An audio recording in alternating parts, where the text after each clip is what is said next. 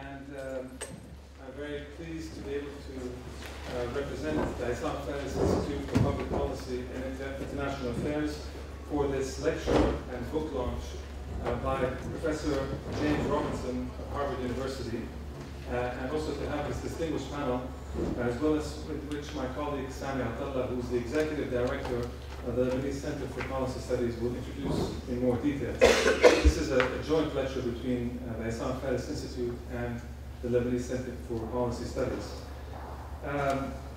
The book has this book, which is going to be launched, which is also the title of the lecture, Why Nations Fail, The Origins of Power, Prosperity, and Poverty, has already, in the short period it's been out, become seminal. It's caused much discussion and debate in both scholarly and policy worlds and circles. And unlike most academic or books written by academics, it is actually legible and readable and recommended even for general audiences. It's going to be a book and a discussion which will be around us for many years and beyond that. And I'm very pleased that Professor Robertson has come to AUB to share his views and for the rest of the panel as well. So without further ado, I'd like to have Sami introduce the panelists. Thank you. Great, thanks Karim for having us here, and thanks IFI for hosting this book tour with LCPS and the ERF. I'm just going to take a few minutes to tell you why we're here, beyond what Karim has just said. So one day I get a phone call from my dear friend Ahmed Galal, sitting right next to me, and he said to me, Sami, would you be willing to host James Robinson for a book tour in Beirut? I was like, wow, that's not a bad idea at all. I've known Jim's work since I was a graduate student in quantitative methods and political science, and his papers and academic papers were very popular among students. So it was really a pleasure to actually have him here. So why did I accept to actually, in addition to liking his academic papers, is I think the argument of the book, and which is based on 15 years of research on the seminal role of political institutions in affecting economic growth. And what I really love about the book is that, in fact, it marshals evidence, historical evidence, and takes the reader on a journey from Korea in 1945 to the Roman Empire, to the Soviet Union, and back to why Arizona is performing better, some parts of Arizona is performing better than another, to Africa, even to the Ottoman Empire. So it's sort of a really nice book to look at and to read, because it really takes you on a really journey to make the point that institutions really matter and how. And I think this is very important for us as both academics and policy makers, or people who are actually working on policies, simply because the role of institutions and how to reform institutions and how to think of institutions and which institutions matter is really important. We take them for granted, but we're going to hear from Jim if there really can be change, and how can they be changed, and how can they actually affect the economic growth in the long run. Since we just over lunch we decided to shift things around, and I've asked Ahmed to actually say a few words. Ahmed is gonna give us the pleasure to answer 3 whys, I believe. Why Jim, why now, and why ERF. So I'm going to give Ahmed the floor just to give us answers to these 3 whys, and we'll move to Jim's talk. Thank you. Thank you, Sami. Good afternoon, everyone. My name is Ahmed Galal, and I'm the Managing Director of the Economic Research Forum. If you haven't heard about ERF, it's a regional network of economists that covers the Arab countries, Iran and Turkey. We do research, we do dissemination, we do capacity building. That's pretty much the story. In terms of, well, your real speaker is really sitting next to me. It's not me, nor Sami, nor Karim for that matter. They're all great guys, but the real guest of honor tonight is Jim Robinson. So I'm not going to stand between you and him for too long. Just bear with me for a few minutes. Why Jim? Why now? Why ERF? They are very relevant questions, I guess, to set it up, sort of. Why Jim? He's a great guy to begin with. He's a good friend of ERF and of the region. And he's someone in my book who has the courage to ask the right questions. I have had a professor of mine in the 70s who had something that I quite value. It's better to ask the right question or to answer the right question imperfectly than to answer the wrong question perfectly. This is actually something that not many people take to heart. And I think Jim is one of those people who ask the right question. Why do nations fail? Well, of course, the other side of the story, the other side of the coin is why do countries succeed and countries don't? I think that is a big question. So even if Jim's answer is not the perfect answer, it's better to be close to being right, in the right direction, rather than being asking the wrong question and coming up with irrelevant answer. And I do believe that what's being advanced here today and in the book and a cumulative body of work on political economy of economic development or prosperity, if you like, is really the question of all questions in a way. So I'm pleased to be in the business of inviting Jim to come to the region because I think he has a lot to offer to all of us. Why now? Well, we all know that this region has had one season and the colors of the leaves don't change. Then suddenly something has happened. They call it Arab Spring, now it's autumn, perhaps it's something else, but the good news is we have change of colors. We just lived with one color for too long.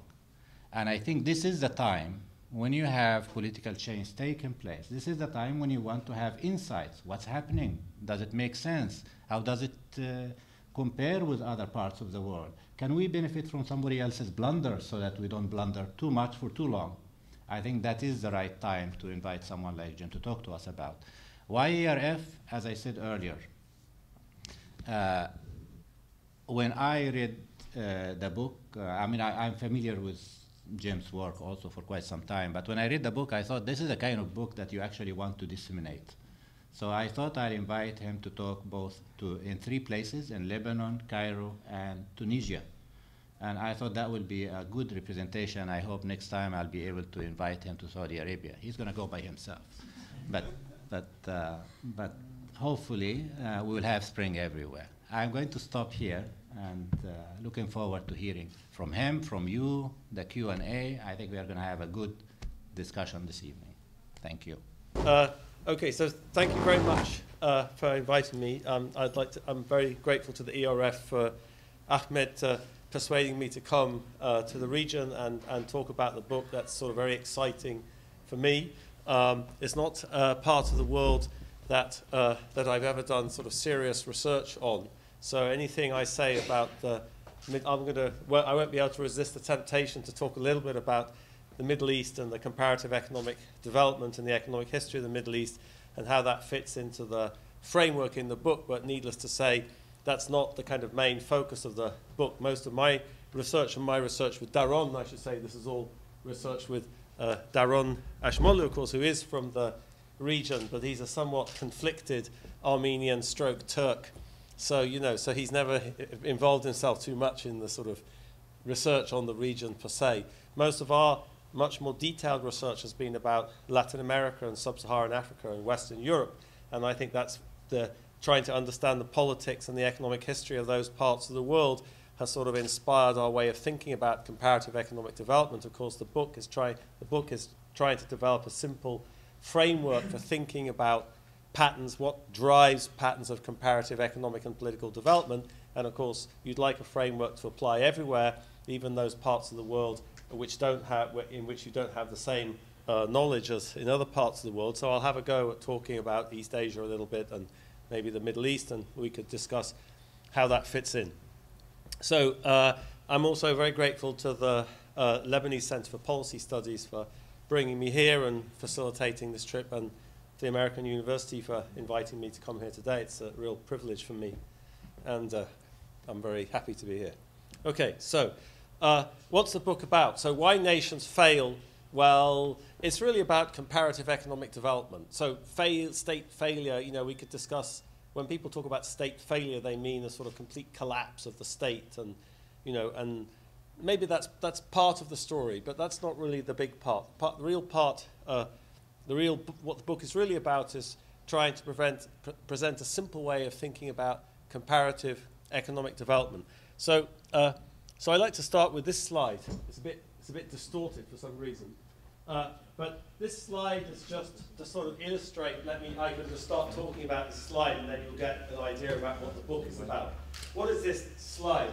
I'm embarrassed to say this doesn't have the Middle East on it, but this is just historical estimates of income per capita, so average income per person in different parts of the world over the last 1,000 years. So I don't want you to take any specific numbers very seriously. You know, we can argue for months about which number was right or how do we calculate this.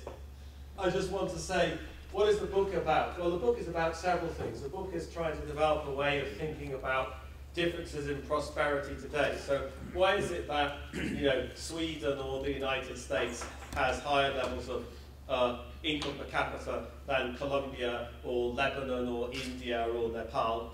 And so sort of looking across the world today, but I show you this picture to emphasize the kind of dynamics of that process. So the world wasn't always so unequal as it is today. In fact, if you went back in history 300 or 400 years, differences in living standards and prosperity between different parts of the world were not very large at all.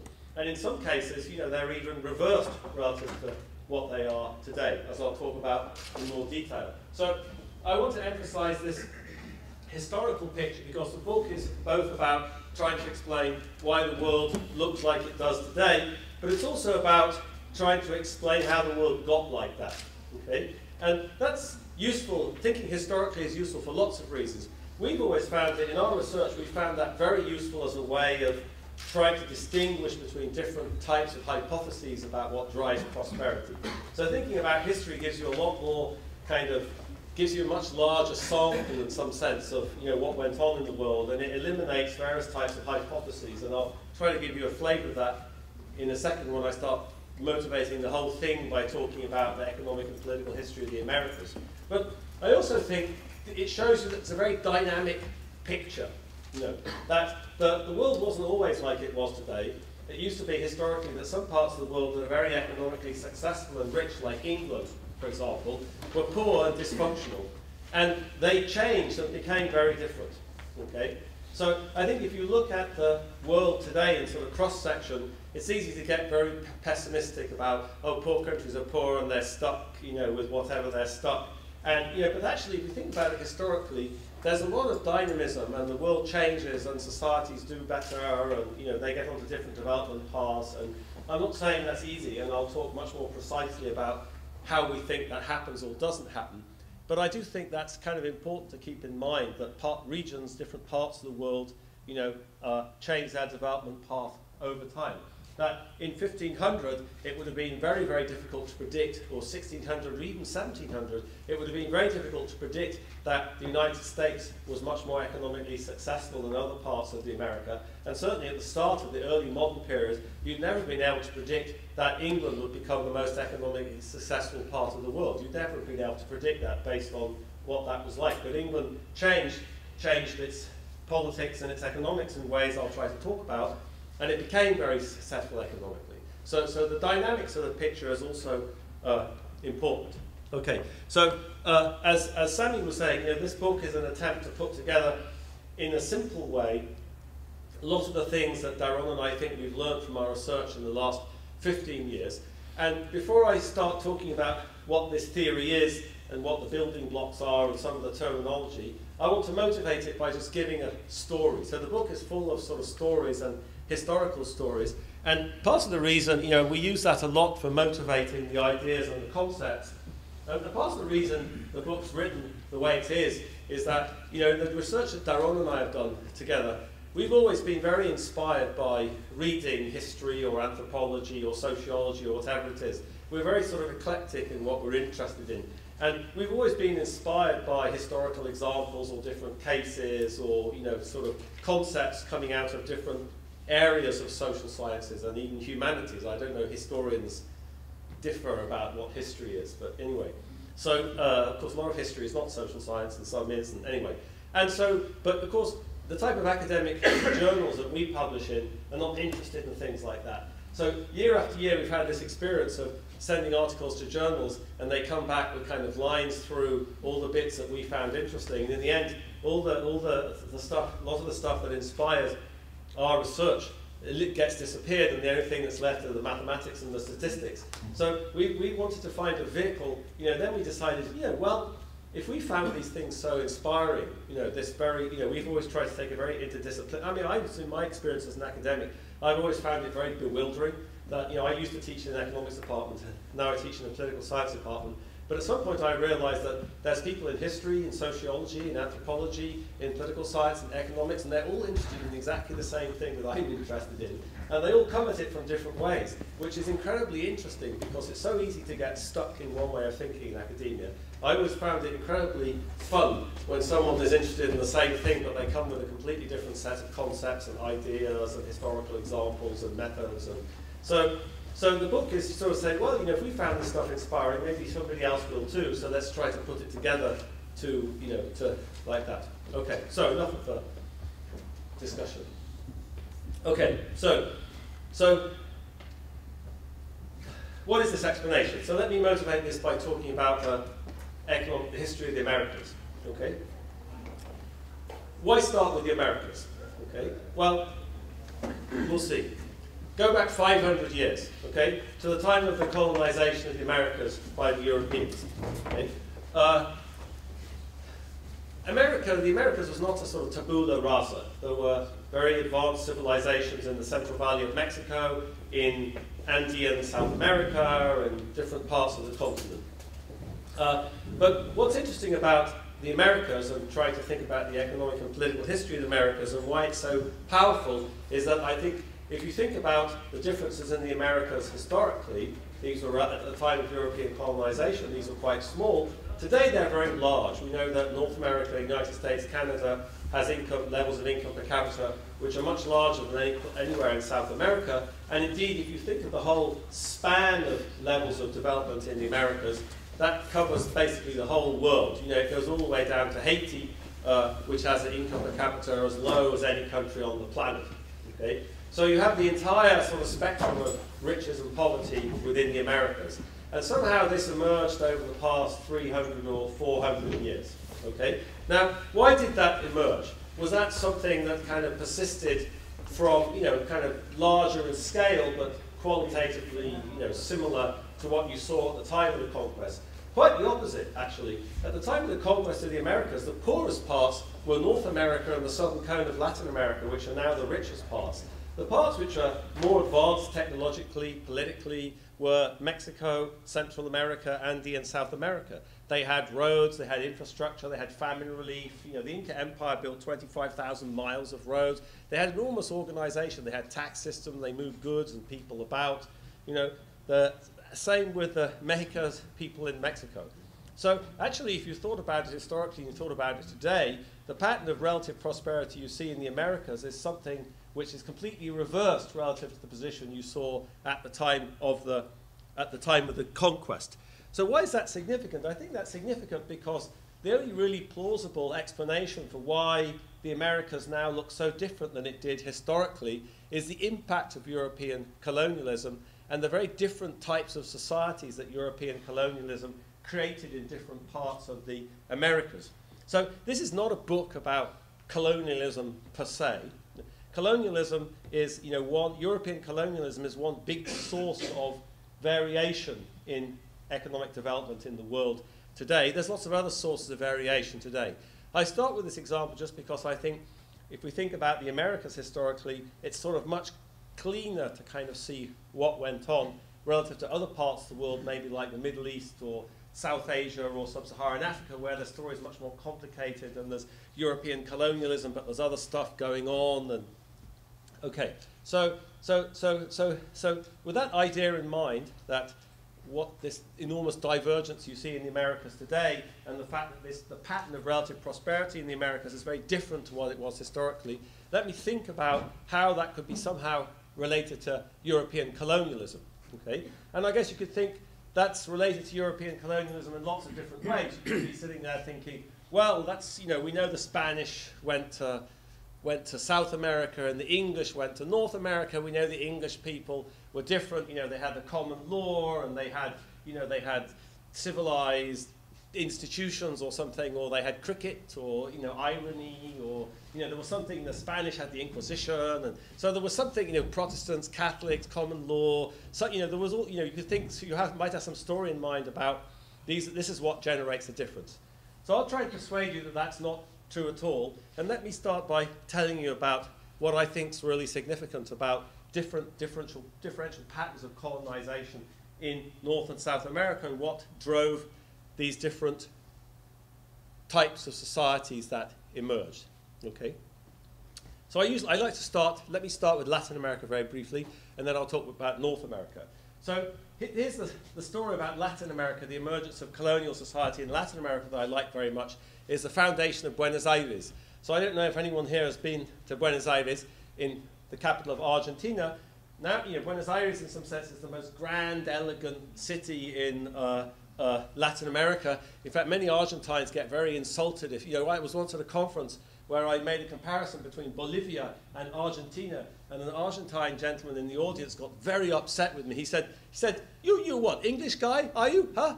England, you compare England and Albania. They're both in Europe. Do you compare England to Albania? So, you know, he was upset, you know, the idea that we were comparing Argentina to Bolivia. But if you go back and think about the history of Buenos Aires, it's very interesting. When the Spanish first came, they thought there was silver. They called it the Rio de la Plata. But it turned out there wasn't silver. There was some silver around, but it had come all the way from the Andes far to the west in the Inca Empire. It had got traded all the way there. So there wasn't silver deposits. The local indigenous people, there were Stone Age hunter-gatherers, very few on the ground. They ran around. The Spanish tried to capture them. Very difficult. They were not happy. They sent out expeditions. They couldn't find any silver. Up the Paraná River in what's now Paraguay, they discovered the Guarani. The Guarani were sedentary agricultural society with hierarchy and taxes. The Spanish abandoned Buenos Aires en masse, moved up the river, and took over the Guarani. Okay? So everywhere you look during the Spanish colonial period, the Spanish came and they took over to control indigenous societies. So if you look at the economy, how did the economy function? How was the economy structured? And this is kind of at the heart of the book. It was based on the exploitation of indigenous people. So labor market institutions, access to land, ownership rights, were structured by the desire to control and extract rents from indigenous people. So right the way early on, you get the emergence of this very hierarchical society based on creation of monopolies, distortions, barriers to entry, extraction of rents, coerced labor in colonial Latin America. If you want to know why, you know, Latin America is the most unequal part of the world today, that's why, okay? So you might say, okay, but that's 500 years ago. How could that possibly be relevant to today? Well, I'm coming to that. Okay, so this is what happens in Latin America. What happens in North America? Okay, well, you're thinking, well, you know, it's the British, isn't it? The British, it was the Spanish that did that sort of thing. The British didn't do that sort of thing. They didn't go around coercing labor. And, well, hold on a second. You might have heard of South Africa or Zimbabwe. That was created by the British. South Africa and Zimbabwe look an awful lot like Latin American countries. They were based on labor coercion, monopolies, extraction of rents from indigenous people. It's not a coincidence that South Africa has a level of inequality which is very similar to a Latin American country. And they were created by English people, not by Spaniards or Portuguese. Okay? So let's talk about the origins of North America. Okay? 1607, the Jamestown colony. Okay? So this is the traditional start of the British colonization of the United States. What did the British do when they came in 1607? Well, they had a model. Okay? And their model was explicitly based on the Spanish colonization of the Americas. So the English expanded late. In the early modern period, England was this pathetic kind of also-ran country, unimportant. Spain and France, Portugal, that's where the action was. So the British were very late in getting their act together in starting to build up colonies. 1607, they came to Jamestown. What did they do? They had a model. What was their model? Their model was, how do you colonize the Americas? First thing you do is you capture the local Indian chief. That's what the Spanish did. They captured Montezuma, Cortez captured Montezuma, Pizarro captured Atahualpa, Jimenez de Quesada captured King Bacata in what's now Colombia. That was the model. You capture the local Indian chief. Once you capture the local Indian chief, you get this immense leverage over indigenous society, and then the indigenous people work. You kind of set yourself up as this aristocracy, and beautiful. Okay, so that was their model. So they got to Jamestown, and they started trying to figure out who the local Indian chief was. And that was a gentleman called Wahan Sunakok.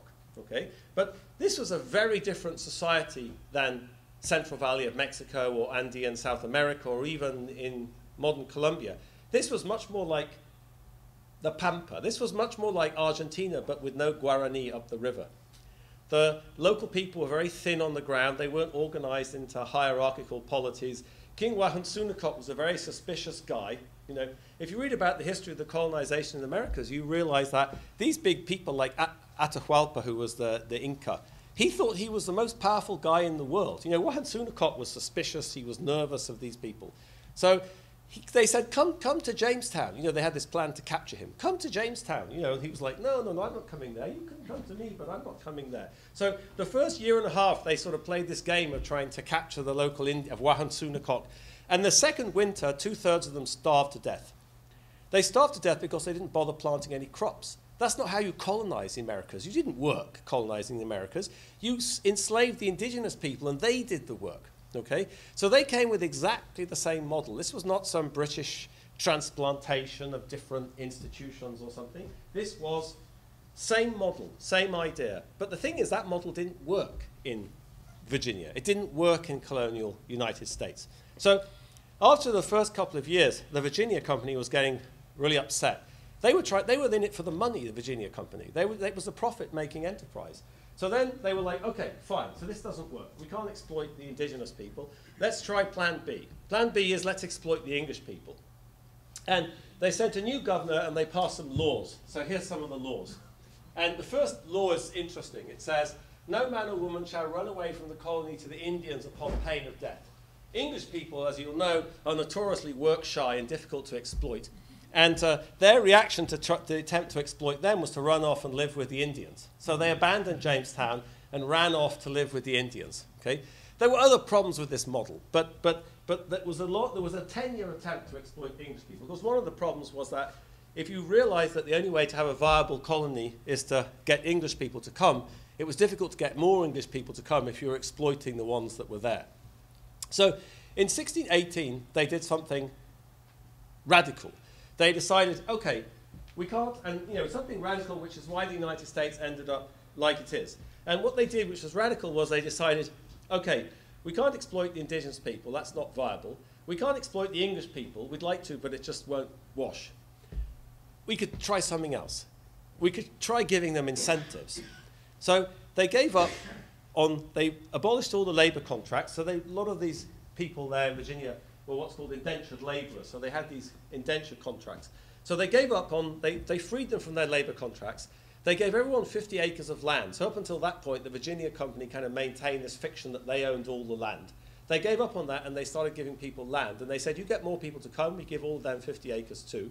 And they did something even more dramatic, which is they introduced in 1619 an assembly which basically made all of this credible. So you could say, the Virginia company could say, well, you know, we'll free you from this labor contracts, we'll give you this land. But if they maintained all the power, how was any of that going to stick?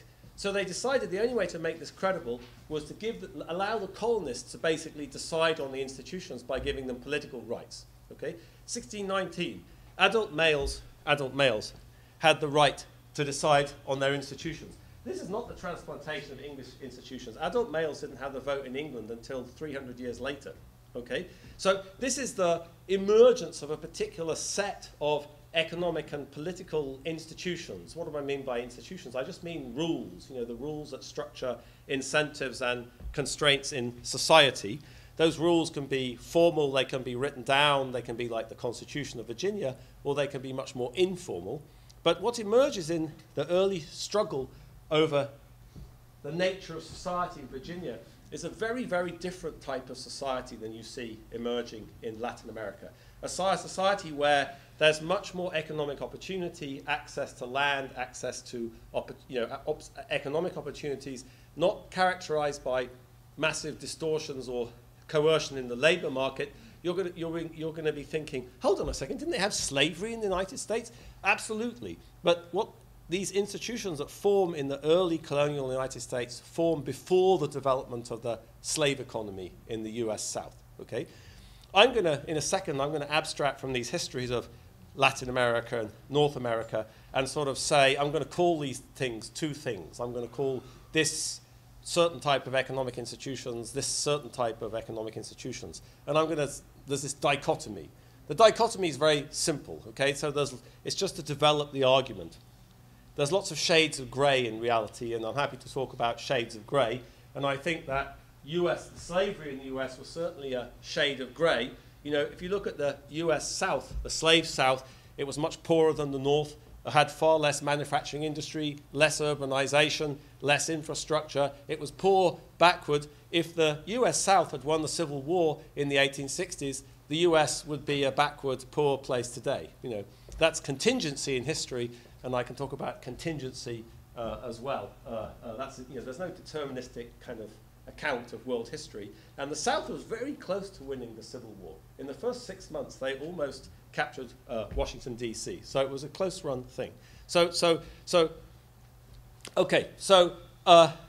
Very different type of society emerges. The type of battle that I described, the type of conflict that I described going on in Virginia went on elsewhere, Pennsylvania, Maryland, the Carolinas. But these two types of societies that emerge, this is the crucial thing for understanding the differences between the United States and Latin America. Now, you're going to say, as I said earlier, oh, come on, give me a break. This is history. It's fun, but it's not relevant for understanding what goes on today. Well, let me try to give you some examples of how it is relevant for understanding what went on today. The idea in the book is that in the Americas, fundamentally, this early colonial period and the societies that developed set Latin America and North America off on these very different development paths. And once society gets organized politically and economically in a particular way, there's enormous forces that tend to reproduce that organization. And so let me give you one very nice example that I did a lot of research on with a former student of mine, Camilo Garcia, from the 19th century. Okay? So fast forward to the 19th century. In the first chapter of the book, we kind of tell this history. You have lots of different examples, but let me just talk about the 19th century. 19th century, second half of the 19th century, the world economy expands, transportation costs fall. Suddenly, all this land that's been sitting there in the Americas becomes valuable. Often it has indigenous people on it. Indigenous people, get devastated and lose out, wherever it is, North America, South America. The key difference is that you couldn't build a society in North America based on the exploitation of indigenous people. Not that the indigenous people did badly also, and this is not a statement about human welfare. This is just a positive theory about different development paths. Okay? So I'm not saying there's anything good about this from a normative point of view. I'm just trying to explain why North America is today relative to South America. So 19th century, suddenly all this land is valuable. Okay? What happens to this land? Well, in North America, in the United States, starting in the 18th century, but consolidated in 1862 in what's called the Homestead Act, this land is basically expropriated by the state and opened up for homesteading, meaning any person can go carve out a farm, put a fence around it, file for title. Okay? So how come you got this very egalitarian distribution of frontier land in 19th century North America? Canada is similar. Because the political system was very open. By 1860, women couldn't vote again. Black people couldn't vote. Black men got to vote after 1865. But adult white men got to vote. And this was a very broad distribution of political rights by mid-19th century, for the mid-19th century world. That forced the political system to create this egalitarian system of access to the frontier. What's happened in Latin America? Well, in Latin America, with the exception of Costa Rica, so Costa Rica, there's two exceptions. One is Costa Rica, the other is Colombia. Costa Rica is more interesting. The Colombians passed similar laws to the Homestead Act, but Colombia being Colombia, they never enforced the laws, so it's set in pockets. Costa Rica is more interesting. But in most Latin American countries, what happened when all of this frontier land became valuable? What you got is incredibly oligarchic frontier expansion. So in Chile, for example, in Chile there was a frontier expansion in the second half of the 19th century. The frontier land was expropriated by the government. It was divided into huge lots and auctioned off to politically connected people. Okay? Completely different oligarchic expansion of the frontier. Why did they have that outcome in Chile rather than the US outcome? That's because in Chile in the 19th century, political rights were very narrowly concentrated. So politically powerful elites organized the allocation of frontier in their interest to stop their labor force running away and to, access the resources themselves. So think about it. What you have in the US is you have this much broader distribution of political power. That creates a much broader distribution of assets that helps to reinforce the initial distribution of political power in society. In Latin America, you have this very narrow kind of oligarchized distribution of political power. That generates a very oligarchized distribution of assets, which similarly tends to reinforce the initial distribution of political rights. So there's a lot of feedback loops in between the economics and the politics, such that once society gets organized in a political way, there's this sort of inertia, okay? Of course, there's also transitions, but as I said to start with, but there's also inertia. So that's why transition is hard, as people know in the Middle East. So let me, in the first chapter, we kind of tell this story, and we try to tell this story of this path-dependent development over time in the Americas, and we come right the way up to today to the two richest men in the world, which is Bill Gates and Carlos Slim, okay? Now, what's significant about Bill Gates and Carlos Slim, other than they're very rich and that Carlos Slim, I guess, is Lebanese originally? It's the way they made their money. How did they make their money? Bill Gates, fundamentally, you can all start complaining about Windows and stuff, but at the end of the day, Bill Gates made his money through innovation, okay? Of course, he wanted to be a monopolist. Everyone wants to be a monopolist. Read Adam Smith's Wealth of Nations. Adam Smith says, you get a few businessmen in a room, they come up with some scheme to defraud the public, okay? Everyone wants to be a monopolist, Even we'd like to be intellectual monopolists, but the point is that Gates couldn't get away with that. He was dragged in front of the US Antitrust Commission and slapped down. How did Carlos Slim make his money? Carlos Slim is a great businessman, but he's a brilliant entrepreneur. Carlos Slim made his money by using political connections, creating monopolies, etc. Okay? That's how you make your money in Latin America. You get monopolies. Okay? It's nothing to do with Carlos Slim. If he'd been in the US, he'd have been like Bill Gates. Or, if Bill Gates had been in Mexico, he'd have been putting his energy into constructing monopolies and making contacts with the politicians to protect them. Mexico, they have an antitrust commission. Colombia, they have a wonderful set of antitrust laws. They paid consultants lots of money to write them in the 1980s. Not one company has ever been prosecuted under them. So just thinking about how Gates and Slim made their money is very indicative of the different ways in which these societies work, which has a huge impact on how talented people allocate their energies and efforts. Okay, so let me take this story and try to sort of abstract some concepts out of this. So there's two layers here that are kind of really important. And the first layer, I think, is just totally uncontroversial. And it's the economics, okay? And we want to say the way these economies are organized, the economic institutions that influence opportunities and incentives in North America and Latin America, let me give those names. Let me call these institutions in North America inclusive economic institutions. And let me call the institutions in Latin America extractive economic institutions. So where does this word inclusive come from? And let me give you another historical example that I like very much, which comes from the research by the late Ken Sokolov, who was a great economic historian. So what Ken did was he studied patenting data for the United States. So in the 19th century, the US becomes the most economically dynamic country in the world. And how is that based? It's based on innovation. Okay, so economists, we've known since the work of Robert Solow in the 1950s that what drives long-run economic growth is innovation. It's new ideas, new techniques, things that raise productivity. Go back to the English Industrial Revolution, the thing that started that picture off. What's the Industrial Revolution about? It's all about innovation. It's about it's about mechanization of production.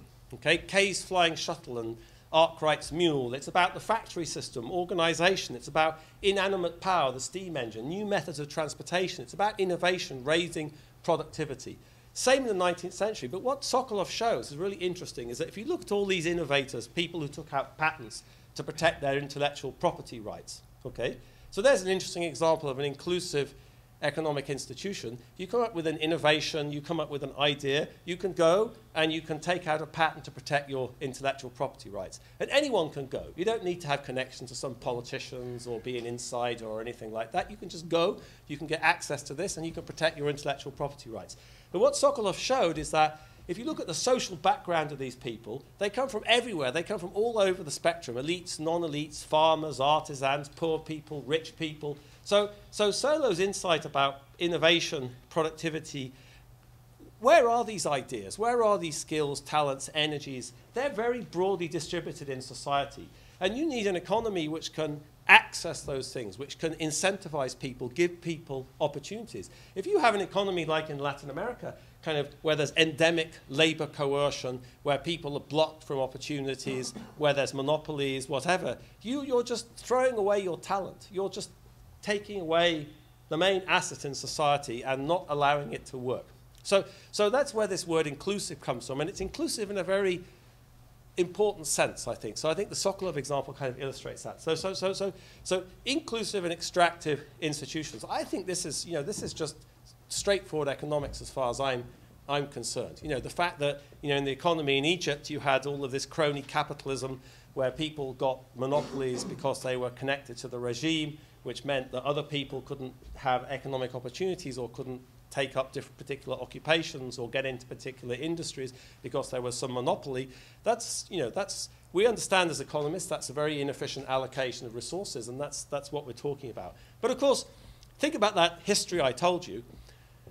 It's not a coincidence that how is it that the United States ended up with these economic institutions and Colombia didn't? Is that because some clever economist at Harvard or something came along and said, you should really do it like this? Okay? It has nothing whatsoever to do with it.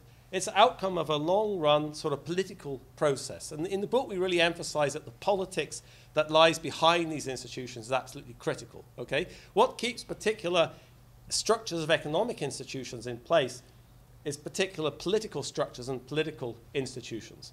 So let me give you my favorite example of a kind of extractive society which illustrates very well, in some sense, the politics that lies behind extractive economic institutions, and maybe also some of the dynamics.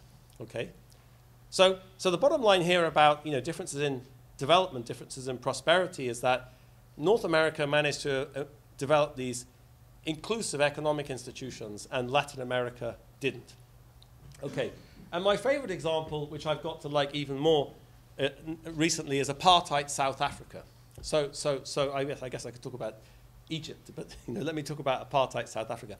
I like this example because I had to give a talk in October at the United Nations in New York, and I realized that anything you say can really upset somebody in the room. And I think in academia that's sort of fine. We're used to upsetting people and arguing, and but these are all politicians. And so I was in this room with about 1,000 people and delegation from every single country, and I had my stock of examples, and I thought, oh my, I can't use that example, I can't use that example. If I use that example, so what example can I use? And then I thought, apartheid South Africa.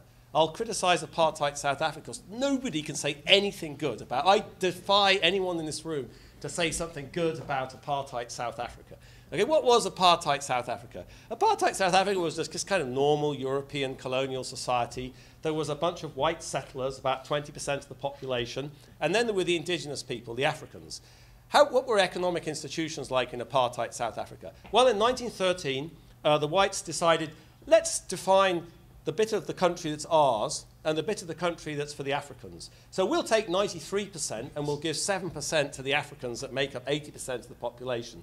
93%, that was the so-called the white economy. In the white economy, black people couldn't own land and they couldn't start a business. They couldn't undertake any skilled occupation or professional occupation. In fact, there was a huge list of professions which black people couldn't undertake. Black people couldn't be brickmakers, they couldn't be boiler makers, they couldn't be coopers, they couldn't be teachers, they couldn't be lawyers, they couldn't be doctors.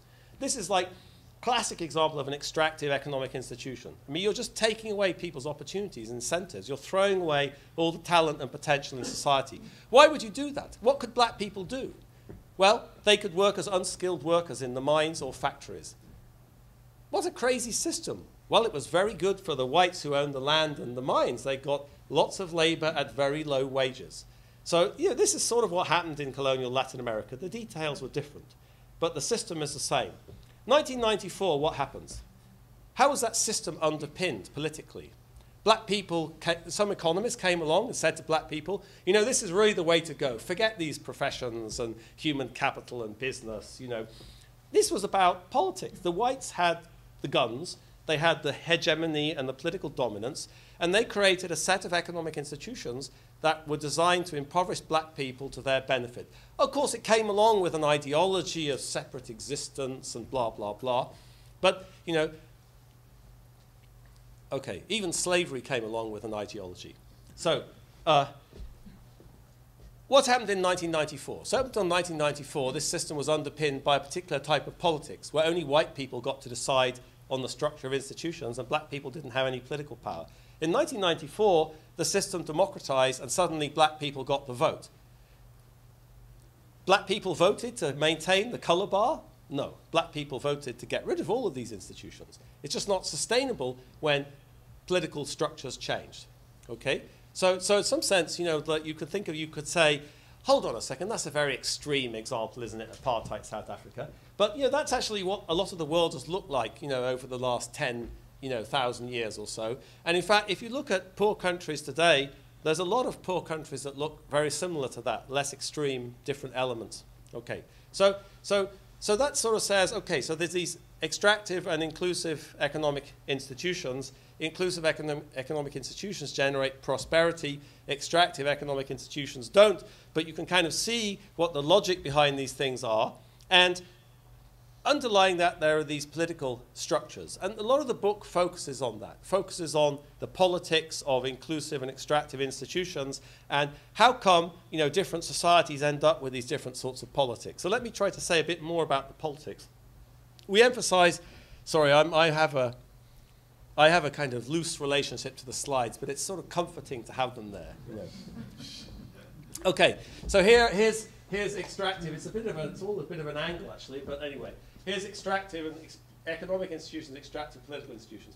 So we kind of say, lying behind these extractive economic and extractive, inclusive economic and extractive economic institutions are extractive, inclusive political institutions. Inclusive political institutions underpin inclusive economic institutions, and extractive political institutions underpin extractive economic institutions. So what do I mean by inclusive political institutions? Well, we emphasize a couple of things. One thing I alluded to a lot in the US case, which was a broad distribution of political power in society. But the other thing we also emphasize is having a strong kind of what we call this political centralization. So you need to have not just a broad distribution of political power, but you also need to have an effective centralized state. So the answer, you know, we talk about in the example we use in the book to kind of motivate these concepts is Somalia. So the most famous ethnography of the Somali clans in East Africa by a Welsh social anthropologist called Leone Lewis is called A Pastoral Democracy. And the title's very significant because what Lewis points out, this was a book written in the 1950s, what Lewis points out is that if you looked at how the Somali clans made decisions, actually decisions were made very democratically by adult men again, only men again, adult men again. And of course, that's actually true in many acephalous societies. You know, if you look at Berber society, how Berbers, I was just in Morocco recently, I was reading an ethnography, a famous ethnography of the Berbers. You know, it's the same thing. Many of these acephalous societies, which did not have a state, actually had quite democratic methods of making decisions. The Berbers even had an interesting system of checks and balances and, you know, rotating powers between different clans. So, but in the case of Somalia, on the one hand, while Lewis points out this is quite a democratic society, most of the book, or half of the book, is taken up with long descriptions of feuds and retaliations and attacks and counter feuds and blood feuds. And so this was a society without a state. It was a society where centralized political authority never emerged. There were no bureaucrats, there were no police, there were no politicians, there were no judges. So this led not to inclusive anything, it just led to kind of continual feuding and anarchy. Okay, so we want to emphasize these two parts of having inclusive political institutions. And in some sense, the theory can be summed up with this diagram. I'm trying to think, when should I shut up? I want to leave time for questions. Can I take like another 10 minutes or something? Okay, right. So think about, we could sum the theory up in some sense with this diagram. I mean, you know, there's lots to say, but once I gave a talk at the Chinese Academy of Social Sciences, and there's very poor communication before I got there. So I didn't really know what was going on. And I got in and I asked this Chinese gentleman, I said, how long should I talk for? And he said, not more than 4 hours.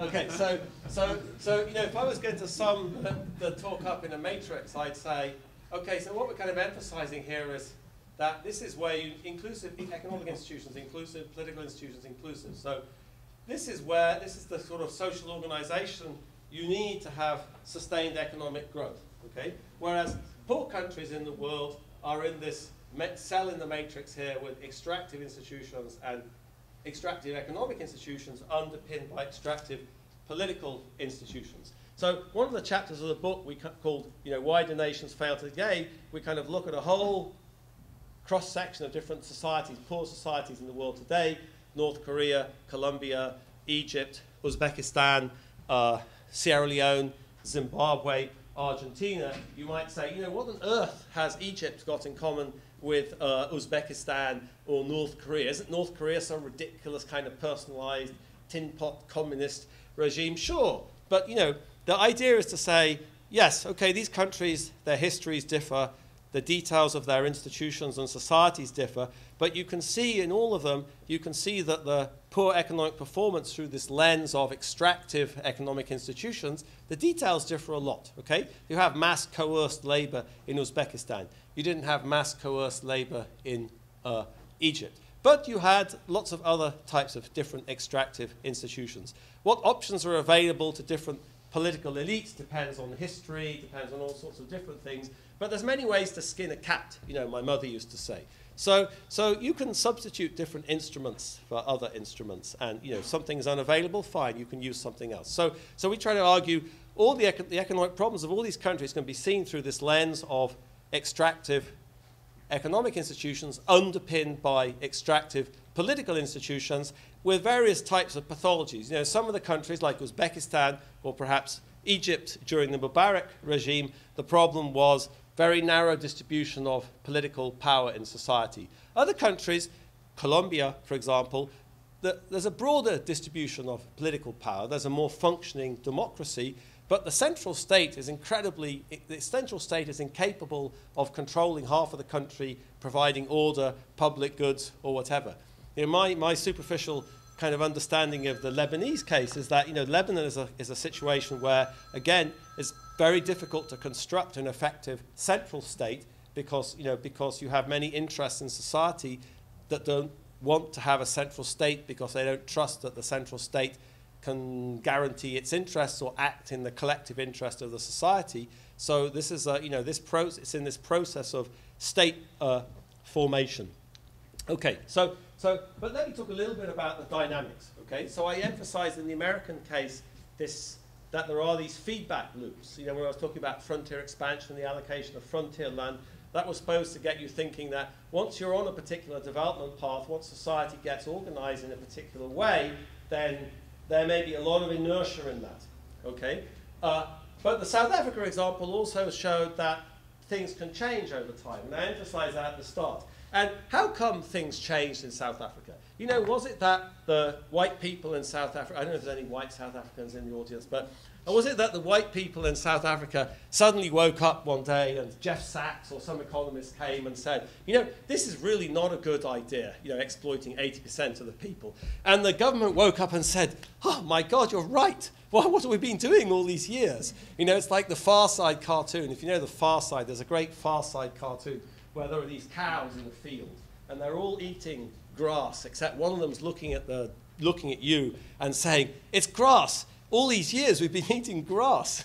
So no, that's not what happened in South Africa. What happened in South Africa was in the 1970s, black people started getting organized. There was the Soweto uprising in 1976. People started mobilizing collectively. They started organizing against the regime. They started putting pressure on the regime. Of course, in the South African case, there was also a lot of functional external pressure on the regime. But it was fundamentally political pressure, political mobilization by the people who suffered under the extractive institutions in South Africa that forced the regime to change. The regime didn't want to change, it was forced to change, okay? So you can tell from this description of institutions that I've been giving, or the motivation behind the construction of institutions, or the consequences of different institutional structures, there's going to be a lot of conflict in the organization of society. Okay? So there's conflict over different institutional structures. Okay? Just like there was conflict in the Arab Spring in South Africa, there was conflict historically in Britain.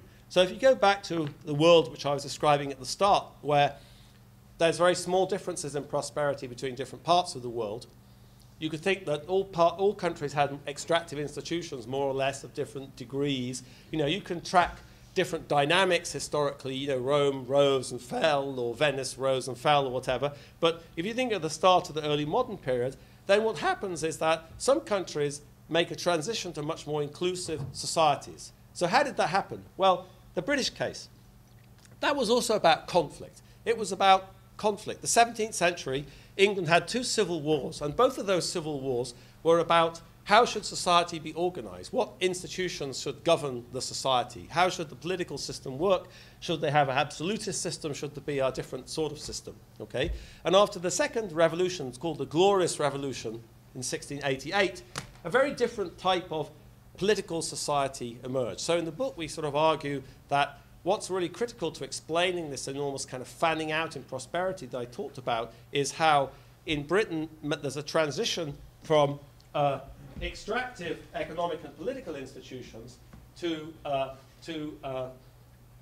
much more inclusive political institutions, which then leads to a transition to inclusive economic institutions.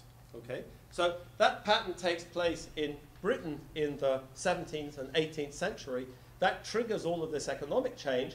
It triggers lots of other institutional dynamics as well that I'm not going to be able to get into. So for one thing, the British go around imposing extractive institutions on large parts of the world, such as India or South Africa or any other place they could get their hands on. That was very common in European colonialism. As I sort of described, that was kind of the plan in North America as well, but the plan went off the rails. It's very similar in Australia. So we talk a little bit, look at the history, early history of Australia. It's something very similar. So Britain made this transition here out of this cell in the matrix into that cell in the matrix. Now you might ask yourself, if you've been paying kind of careful attention to this diagram, you'll have noticed that here this goes clockwise, and here that goes anti-clockwise, and that's of absolutely no significance. So that's just to emphasize that I don't know how that happened. You know what it's like. So the ghost in the machine. Okay, so this is a particular path around this matrix. Now, before I start talking about the Ottoman Empire, you know, we sort of, the basic kind of theme in the book, trying to explain, you know, I'm trying to give you a sense of different, how did these different development paths emerge? Well, a lot of it stems from the British Industrial Revolution, which stems from this transition in political and then economic institutions. That, that has ramifications throughout Europe. There's different paths to inclusive society. So the US and Australian path is a very different path to an inclusive society. And there's different paths to extractive institutions in the modern world too. One path, as I said, is through European colonialism.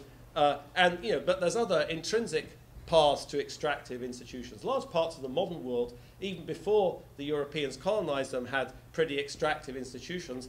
That was true of most parts of sub-Saharan Africa, even the parts of sub-Saharan Africa which had, oh gosh, what does that say?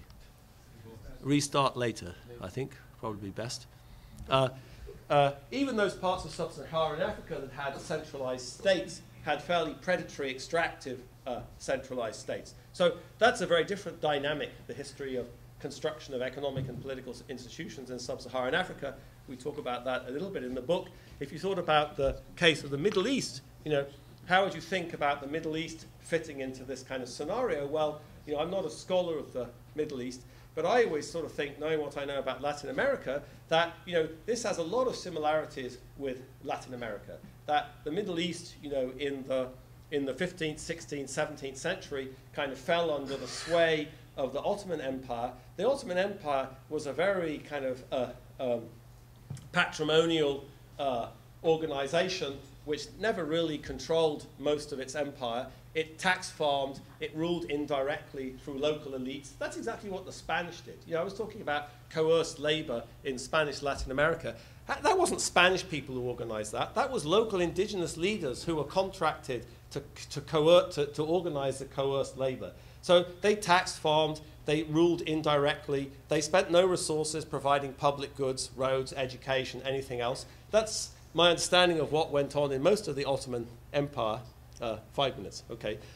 So the historical, sort of poverty of the Middle East, it seems to me, is closely related to the dynamics of the construction of economic and political institutions during this colonial period. It's very similar to what happened in the Mughal Empire, also in the north of India, which was a kind of very similar type of empire based on tax farming, very little investment in public goods, ruled indirectly through local elites. And then what happened in the Middle East? Well, the Middle East fell under the sway of European colonial empires. And then after independence, you see many of the same dynamics. You see one-party states, you see military rule. And if you took a non-oil Middle Eastern country, it has very similar levels of income per capita to Central American or poorer Latin American countries. So I'm not saying, we couldn't talk about oil or Islam or lots of other things, but I am saying that, what we try to do in the book, to the extent we talk about the Middle East, is to sort of say, well, we can think of these dynamics of historical institutional construction and persistence over time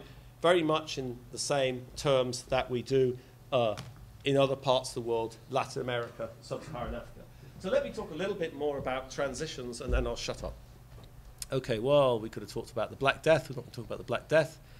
Gosh, we're not going to talk about Robert Mugabe either. Okay, so transitions. Okay, so I talked a little bit about the British case, the Glorious Revolution, South Africa, whatever, conflict over institutions. Let me talk about conflict. Okay, and I could talk a little bit, like I said, a few remarks about the Arab Spring, and then I'll shut up. So it's about conflict over institutions. But there's lots of conflicts historically. Latin America had lots of revolutions, civil wars, conflict. But I'm arguing that there's enormous persistence in the way Latin American society functions. So that suggests that conflict might be an outcome of these institutional structures, but conflict in itself doesn't necessarily lead to a better outcome. Okay? So one of the things we kind of focused on in the book is to say, okay, fine, conflict is, drives institutional change, but conflict, revolt, revolution, whatever it is, doesn't necessarily create more inclusive political or economic institutions. And we use different concepts for talking about that, but one concept we use is from sociology, which is called the iron law of oligarchy, which is this idea in sociological theory that in some sense what conflict is mostly about is elite circulation, that one elite is replaced by a new elite. And what we try to say in the book is that what we can, by looking at these historical cases, is, what is it that distinguishes a conflict which leads to a more inclusive society, as opposed to a conflict that just reproduces some elite dominance. So one extractive society reproduces itself with a different head at the top, okay, or maybe with different details. What seems to matter is the nature of the coalition that's involved in the conflict. If you look at this glorious revolution I was mentioning earlier in 1688, what's interesting about that is that nearly the whole of society in some sense was pitted against the monarchy. The sort of people from all over the political spectrum, Whigs and Tories, which were the kind of two nascent political parties at the time, mercantile elites, landowners, professional people, all sorts of people were kind of pitted against this. So a very broad coalition in society got together. This wasn't a kind of putsch by the Bolshevik party or something like that. This was a much broader social movement that got involved in that. And we tried to illustrate what aspects of that were important. So one aspect of that which was very important is that if you want to mobilize a broad coalition, you have to use kind of instruments or concepts or a program which really has some sort of universal appeal, not just some clientelistic mobilization of, if we get into power, I'll give you this job, or I'll give you that, or something. You need a much broader kind of programmatic approach to winning power. And that seems to stick. I'm not sure I have a great theory of it sticking, but we illustrate with some examples how that stuck. If you look at England after 1688, what you really see is that as an outcome of these political conflicts, you get something like the rule of law emerging. Because to challenge the monarchy, people appealed to these principles which sort of said, it's not right that, it's not right that the monarchy intervenes to hand out these monopolies, or to intervene in legal cases, to get a legal case winning for this person who's connected to them.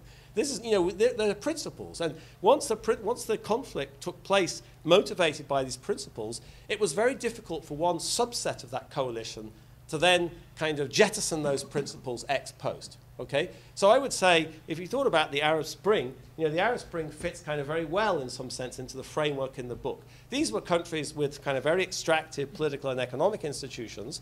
People resented that. There wasn't some kind of false consciousness. It's not that Middle Eastern people somehow adapted themselves and thought, this is our lot and, this is great or whatever. They were unhappy about not having economic opportunities or political rights.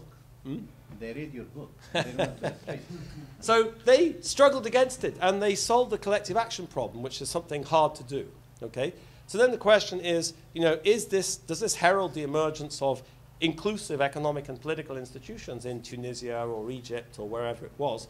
Well, what the theory says is that depends an awful lot on the nature of the coalition, and in particular how the coalition stays together, or whether this conflict manages to actually establish these more universal programmatic principles. Okay?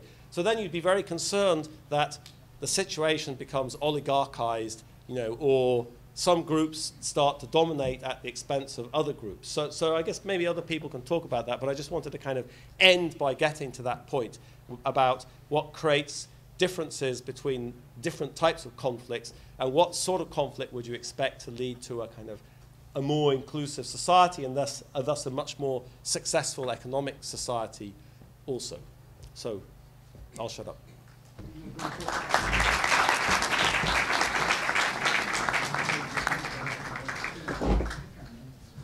Wow, great. Thanks a lot, Jim, for this really wonderful talk and for presenting your theory of political economy and for marshalling really extraordinary evidence to back your theory, going back to colonial times. And I think your book even goes back to the Roman Empire, even, the Neolithic Revolution. I really, it was very hard for me to stop you, because I really enjoyed listening to all these stories and anecdotes. But I really thought I have to stop you. No, that's fine. One, because so people buy the book and read more stories. I don't want you to tell all the stories in the book. So let's do something for them. I'll open the floor for discussion now and for questions, so we can also get people's sort of point of view on this, and the reaction to the book and to the theory you're presenting. So we're now taking questions from the floor. You didn't comment about the Arab Spring. You said you are going to talk a little bit about the Arab Spring. Well, I was just trying to talk a little bit about it at the end. I was just alluding to that.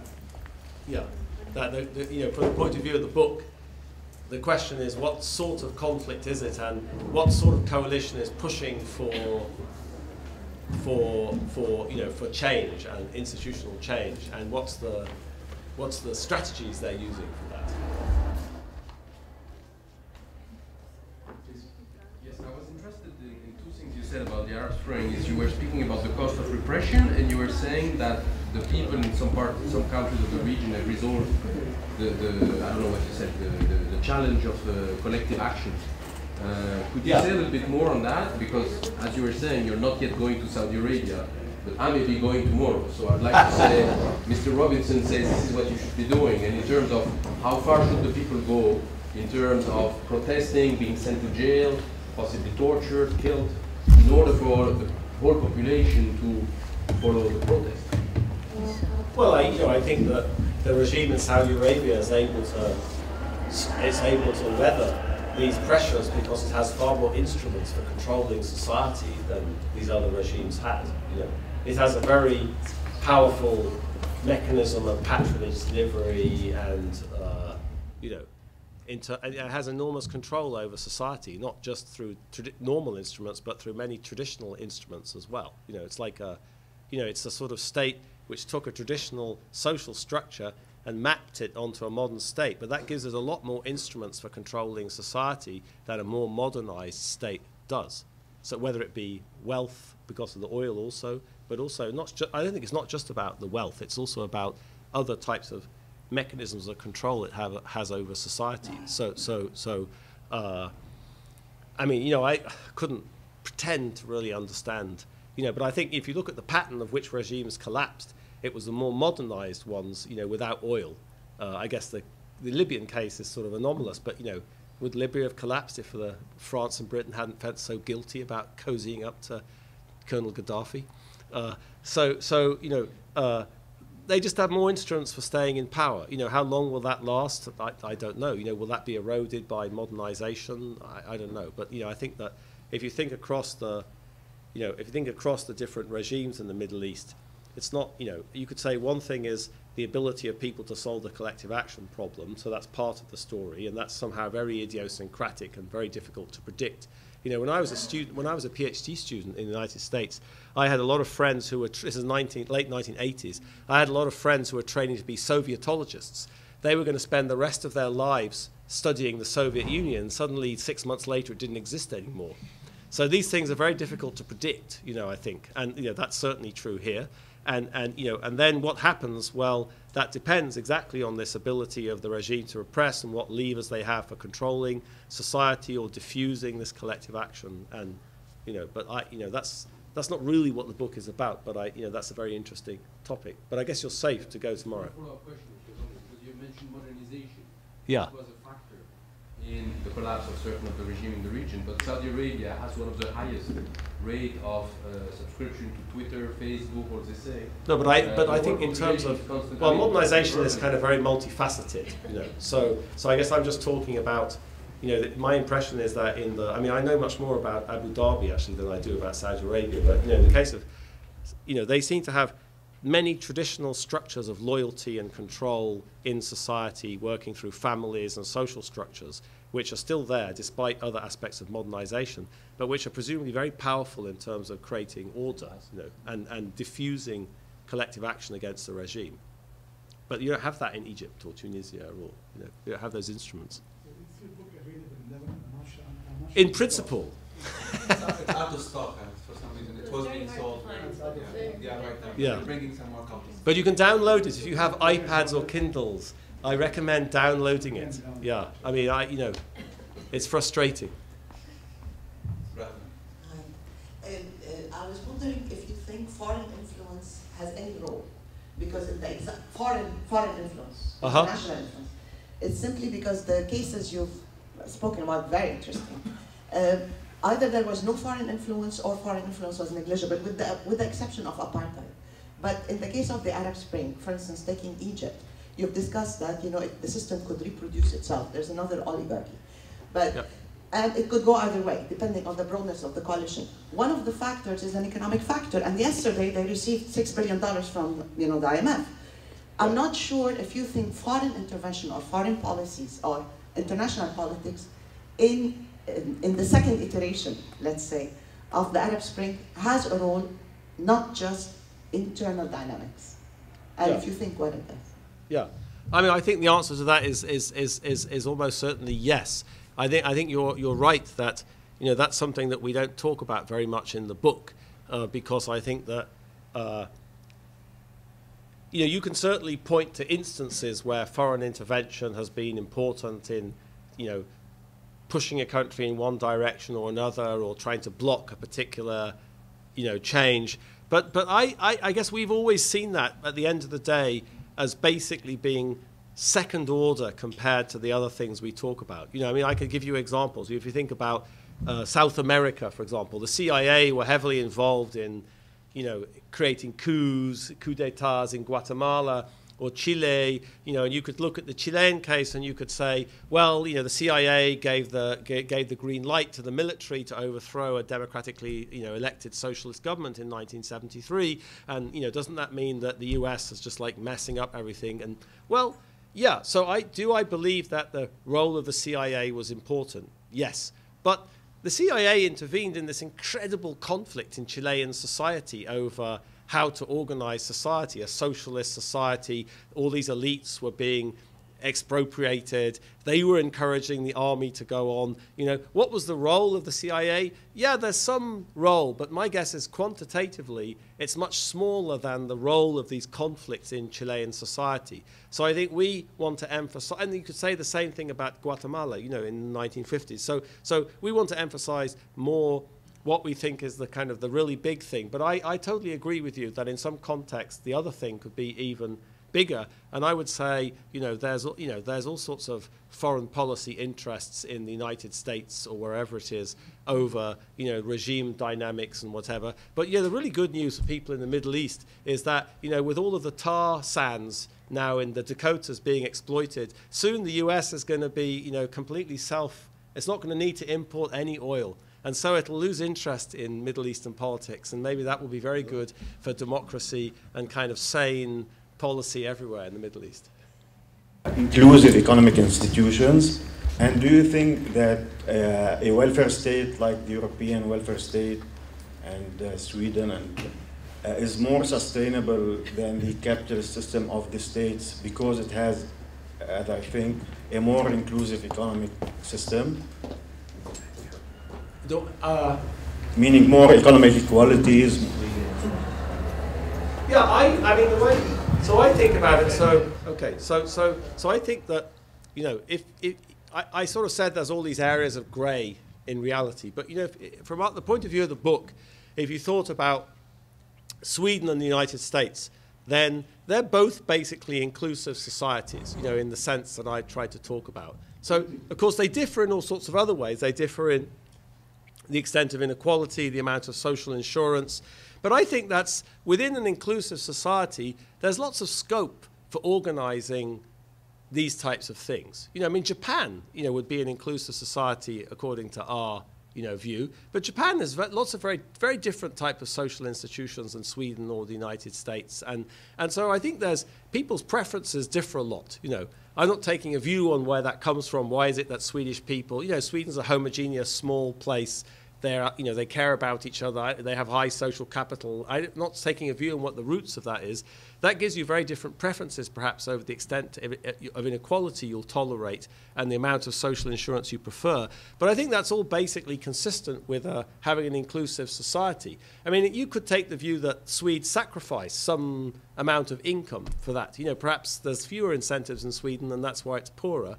And, but perhaps that's a trade-off you're willing to make. You're willing to have more social insurance and more equality. And that's the type of society you want to live in.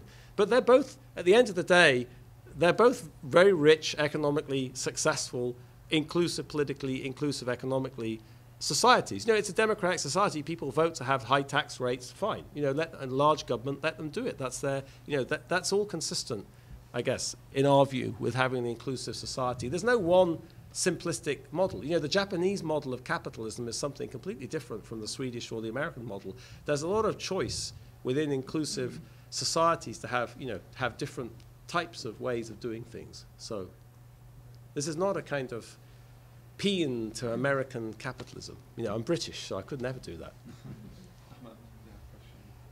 Yeah, if you allow me, I have a couple of questions, Jim. One is far and one is close. The one that's far, I mean, if one were to look at the modern history of the world and countries, we know that democratization, which is a shorthand probably for inclusive, politically inclusive institutions, unless you disagree. But in any case, we have that on the one hand, and at the same time, most people who are documenting inequality, either between countries or even within countries, they either tell you that it has remained the same or gotten worse.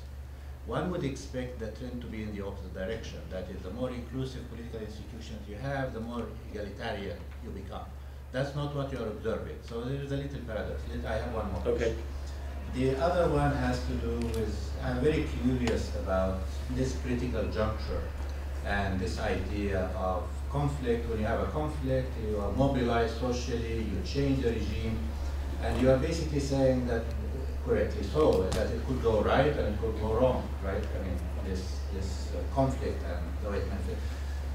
What happens when you have the two things? You know, the conflict is associated with division of societies. I'm talking about Egypt, and where you have 50% on one side and the 50 on the other side. Well, how broad is that? Or it's not broad at all. That's one. And the second one is when religion is the name of the game. So how would that change your way of characterizing the critical juncture, if you like, and what would make conflict turn positive or negative? Yeah, so those are great questions. I would say, you know, in the book, we try to stick with this language of inclusive political institutions rather than democracy. And, you know, why is that? Well, I think some democracies are not very inclusive. You know, if you take Venezuela, for example, in South America, you know, Venezuela is a country where, you know, 51% of people love President Chavez and 49% of people hate him. And if with the 51% in power, they can do whatever they like to the other 49%. There's no checks and balances, basically. There's no, you know, there's very few protections of minorities or anything, you know. So I would say this is not a very inclusive society, and if there's a fluctuation and the 49% manage to get in power, you know, they'll do the same thing back to the Chavistas. So maybe democracy is a sort of necessary but not sufficient condition for inclusive political institutions. That many democracies are very dysfunctional in the way they work, and you know, and that, I mean, maybe that's a part of the process, but I don't think that's, you can't, you know, if you look in sub-Saharan Africa, you know, people were much too happy with themselves for having, oh, there was this wave of democratization in the 1990s in sub-Saharan Africa. But then after a bit, people thought, oh, yeah, this is just the start of a process of creating a different type of society. And you can set up the mechanisms of elections and things like that, but it's very difficult. It's much harder to create, I think, to create a non-clientelistic type of democracy, for example. So I'd say that comment about democracy. I would think, what's the connection between democracy, let's say, and inequality? I'd say the big picture, you know, if I thought about the countries where I actually know, you know, something about the historical evidence, say in Western Europe and even in North America, the picture is that democratization, at least in over the last 150 years, has really promoted equality. You know, if you look at Western European societies, the 20th century, which went along with intensified democracy, went along with falling inequality. You can see, well, those two things are correlated. That doesn't prove that democratization was actually creating inequality. But I do think that looking over a longer run, there's definitely some correlation between intensified democracy, at least in OECD countries for which there's long historical evidence, and falling inequality. That being said, you know, there's holding constant democracy, there's a lot of variation in inequality. And I guess even within a democracy, there's lots of things that can drive inequality. You know, so why is it that in the United States, inequality has gone up so much in the last 20 years, say, and it hasn't gone up in France or the Netherlands or whatever? Well, that has a lot to do with the interaction between different shocks, technological change, but also labor market institutions. You know, labor market institutions are fundamentally very different in Western Europe than in North America. You don't have trade unions in North America. There's much less control on corporate elites, you know, voting themselves, massive pay rises. I mean, I don't know what, you know, I don't really understand what the evidence about, you know, whether this is really a kind of return to skill or talent, you know, which is coming from innovation in corporate form or globalization or innovations in, I don't know. There's a lot of discussion in economics at the moment about what's driven this massive increase in inequality at the US. But whatever's driven it, you can see that, you know, it hasn't happened in Western Europe. And the technologies and all this other stuff are very similar. So it must be something to do with the way the institutions work, with labor market institutions, with corporate institutions. I mean, some people think it's to do with social norms, actually. Thomas Piketty, who's one of the big scholars of, who's at Paris School of Economics, is one of the big scholars of this increasing inequality. I mean, Thomas' view is that in the United States, Reaganomics basically destroyed these social norms that inhibited powerful elites voting themselves massive salaries, that corporate governance mechanisms never really functioned to restrict what CEOs could do. And once Reaganomics came and sort of said, it's okay to be rich, you know, it's all, you know, it's your return to your talent and your skills, and, you know, so people were sort of freed from these social norms of like, and inequality just kind of exploded because people just were uninhibited. You know, it's like the kind of the Wall Street version of economic history. So I don't know if that's true or not. I don't know what Thomas' evidence for that is. I mean, he has theoretical models, but I don't know what their evidence is. So I would say, you know, there's lots of scope for dynamics of inequality even within a democracy. But my guess is that democracy really puts a bound on that, in the sense that, you know, now in the US, there's really a perception of this massive increase in inequality is difficult to understand or justify. Many people are concerned that it's very corrosive of other institutions in society. It's even corrosive of democracy itself. You know, it's clear that money's become more important in politics. So just as money becomes more important in politics, you have this enormous increase in inequality. This is something that people are worried about in terms of undermining democracy itself. So my guess is that this is going to this is already triggering a kind of reaction to it, which will reverse this trend in inequality. So I think that, you know, maybe democracy puts some kind of bound, at least, on what's happening now.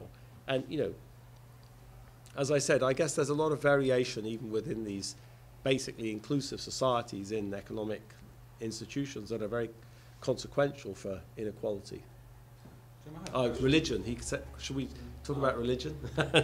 I don't know about religion. You know, I think that, you know, we talk in the book about some of these famous hypotheses about, you know, I talked about Protestantism and Catholicism in the Americas, and, you know, my sense is that, you know, if you look historically, that this huge diversity of religion is consistent with economic success. You know, look at the religion. You know, it used to be the idea that you had to have some big monotheistic religion. Or look at Japan. You know, everyone's a god in Japan. The microphone's a god. The water bottle, you know, the trees are gods. You know, everyone's a god in Japan. It's a kind of nice thing. You know, but you know, Japanese religion is something completely different. You know, it's like an animistic religion, like an African. You know, it's sort of. But that's consistent with very successful economic growth. Catholicism, Protestantism. So we've never seen that particular religious practices are either impediments or enormous benefits to economic progress. You know, we've just never seen, you know, we've never seen that in kind of statistical analysis and thinking historically about these cases. We've never seen that as being important. You know, we were talking this morning about this, that, you know, it's interesting to think about the Arab Spring and the conflict in the Middle East and the conflict in the context of religion. You know, if you go back and read a lot of the history of many of these conflicts I'm talking about, like English conflicts, I talked about 1688, the Glorious Revolution, a large group of historians would discuss that as being a religious conflict, that the main thing that triggered it was the fact that James II was a closet Catholic, and that the Protestant majority in society couldn't stand having a Catholic king. And in fact, one of the things that came out of the Glorious Revolution was a thing called the Bill of Rights. And the Bill of Rights established parliamentary sovereignty It changed all sorts of political institutions. And I guess I would say that's the most important thing about the Bill of Rights. But the Bill of Rights also said that no Catholic can ever be king or queen of England. So other historians would focus on the religious part and say, this is all about religion. This is a religious conflict. Look, no Catholic could be king or queen. And I guess I look at that and I say, well, that really at the end of the day wasn't very significant. If you go back at the time and you look at what people said, people talked about religion all the time, religious conflicts, Catholicism, Protestants. So I know, this is very different. We're in this historical moment where, there's huge controversy about how secular or, society should be or religious and I'm not saying, that's not important in this context or it doesn't affect institutions or kind of political cleavages or all sorts of other things. But I guess in the book, that's really downplayed because we just never saw how you could construct a kind of theory which would explain these facts by appealing to kind of religious conflicts or religious cleavages. But I do think, as you were saying earlier today, that what's very interesting, religion is a very powerful way of kind of mobilizing people, I guess. It's a powerful way of mobilizing people and solving collective action. And but that was true in 1688 in England as well. So. Jim, I have a question before I move. Take more questions from the floor.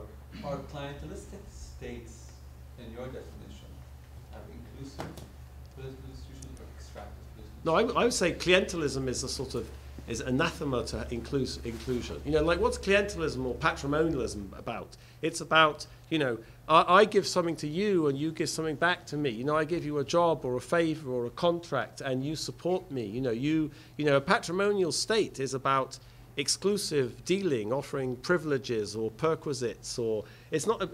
That's a very non-inclusive way of interacting with society. It's not about public goods. It's not about universal principles. Because universal principles don't apply. You get a legal, you get a legal verdict in your favor if you're my friend, and otherwise you don't.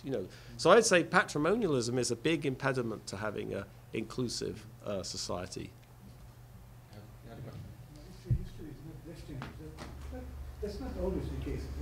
What? History is not destiny.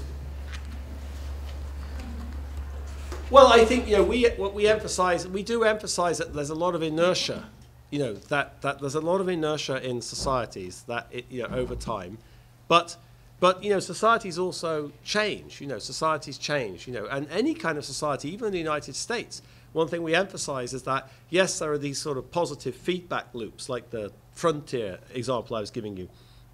But institutions are always challenged. In the late 19th century, there were these people called the robber barons. This is another case of like very massive increases in inequality, with not much changes in political institutions after the Civil War, but huge increase in inequality. These robber barons, Rockefeller, Carnegie, Mellon, Vanderbilt, they became incredibly rich. They tried to get into politics. They tried to capture the political system. And many people make analogies between what went on in this period, the so-called Gilded Age, and what's going on in the United States now. But what we point out in the book is that that starts, but that creates this backlash from society. It creates a political movement, a populist, a progressive movement. The role of the media actually was incredibly important in creating. There's a wonderful book called The History of the Standard Oil Company, which was written by a journalist called Ida Tarbell, which had a big effect on kind of exposing all of these predatory practices, the Standard Oil Company. This was owned by Rockefeller, the world's richest man. And that's the origin of antitrust. I was talking about antitrust and Bill Gates. The origin of antitrust is the backlash in society against the Gilded Age and the robber barons. So that's why I tend to be relatively optimistic about this situation in the US, because I still see fundamentally a kind of very democratic society in the US, and I see the prospect of society mobilizing against this increase in inequality in the same way that it did in the second half of the 19th century. So yes, so there's history's not I didn't talk about contingency very much, but it's in the book. So Hi, Professor Robinson. Thanks for this talk. I'm a big fan of your talk. I first listened to it on iTunes U, and I follow your blog as well. I've been very intrigued with this question of why nations fail and succeed since some time. And so if we take your model, basically, and if we take the beginning of time as the beginning of colonization, it does explain what happened afterwards. But if we take the beginning of time, let's say 2,000 years before, my question might sound a bit simplistic. How come is it not, for example, the Inca Empire that went on and colonized Europe? Or why didn't Africa at some point become the most powerful continent in the world? Yeah. And my second quick question is, there's a French anthropologist called Emmanuel Todd who tries to answer the same question, why nations fail, with a totally different model. And he goes back to the structure of the family. How open are you to other models that try to answer this question? Yeah, I mean, I think part of the point of the book actually is to sort, maybe it's not explicit enough, is to try to address this first issue. If you ask me, is there any intrinsic reason why Britain, is much richer than Sierra Leone, or United States is rich and Colombia isn't? I'd say the answer is absolutely no. There's no reason why, historically, why Colombia couldn't have income per capita of $50,000 and the US have $6,000, or Sierra Leone wouldn't have been much richer than Britain. I mean, this is something that Ashimoto and I have been trying to work on for a long time. We've always had this feeling that these kind of very deterministic theories like Jared Diamond or Jeffrey Sachs or whatever, which sort of says, you have some adverse geography or whatever it is, they're totally misconceived, And in fact, one of the things we try to point out in the book is that Britain was a very unlikely place to be so economically successful. If you think about it, let's go back to the Neolithic Revolution. Think about the Neolithic Revolution. It starts here with the Natufians, down the road. It starts like, 9,000, 10,000 BC. The Neolithic Revolution didn't get to England until about 4,000 BC. 5,000 or 6,000 years later, Britain was way, way behind the curve. It was always behind the curve. If you look at the end of the Roman Empire, when the Western Roman Empire collapses in the middle of the 5th century AD, it collapsed most definitively in Britain. Everything disappeared. The wheel disappeared, writing disappeared, pottery disappeared. There was technological regress. The place disappeared into a complete mess, while the Eastern Roman Empire carried on, with writing and civilization and technology. And, Britain was way behind the Levant, in that period. On every single dimension you could, right up to the early modern period, Britain was a backward place, So there was nothing ordained about this. It just happened through a series of sort of contingent conflicts that Britain created this very specific kind of set of institutions, and that was what was critical. And from a kind of, I would say from a world historical point of view, there's no reason why other parts of the world that couldn't have happened. That could have happened in lots of other parts of the world, but that's just really an outcome of very specific historical dynamics, often created by idiosyncratic factors or all sorts of things, So that's part of the thing we try to talk about in the book. That I think that the economic history of the world could be totally different, and I guess that's a very optimistic thing. People often accuse us of being very pessimistic, but I've never understood that. This suggests that there's no reason why Egypt couldn't have the income per capita of the United States. There's nothing that determines that by geography or culture or anything else. It's just the way that historically the society has just been organized in a way which has just undermined the potential for sustained economic success and modern technology and innovation. And, but if institutions change, that's difficult. That's not something that's easy. I'm not pretending that's something that's easy to do. It's not about having some clever economic advisor or anything else. Then the society could become rich. In fact, in the 19th century, I guess you could say, when Muhammad Ali was in full swing, Egypt was actually on track to a very different, much more modern, rich society, which then got derailed by the expansion of European colonialism. When there was other stuff going on too, like a debt crisis. But it was very difficult in that era of European colonial expansion to actually create an autonomous political and economic project the way Muhammad Ali did, because you just threatened too many interests, basically. But that's an example where Egypt could have been a completely different country today if that hadn't been derailed by European colonialism. So I think there is a huge scope for